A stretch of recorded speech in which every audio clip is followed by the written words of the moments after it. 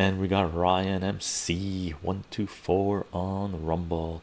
Does Turkey's relationship with the West prevent it from helping Palestinians?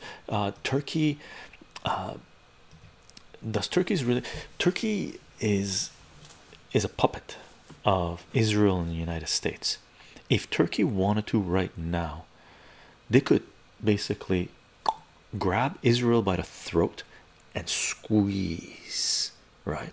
All they have to do is stop the energy from flowing into Israel, oil and gas. It's a fucking knob. Turn it off. Sorry, Israel, you're committing genocide. We will not provide you with energy to commit genocide. That's what Turkey can do, right? Initially, when all this stuff was happening, Erdogan, the puppet, came out and barked a lot. Little, have you seen those little dogs that go around? They bark a lot, right? They bark a lot, right?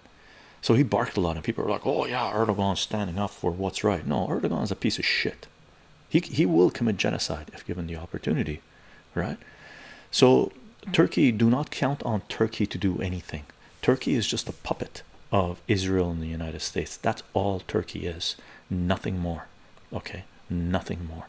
Remember, Turkey, with the help of Israel and Azerbaijan, just committed ethnic cleansing in Nagorno-Karabakh, right?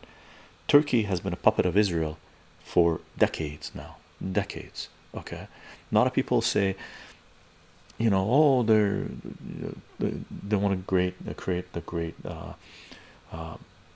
Ottoman Empire again and stuff like this. No, Turkey, Erdogan is just a puppet. There are people in Turkey that could stand on the right side of history, make sure that Turkey stands on the right side of history, but it's not Erdogan or his clan, right? You want to find the people who are standing on the right side of history, look no further than Yemen. Those people have integrity. Those people are standing on the right side of history. Those people have been elevated to the level of an honorable nation. Okay, that's Turkey. Okay.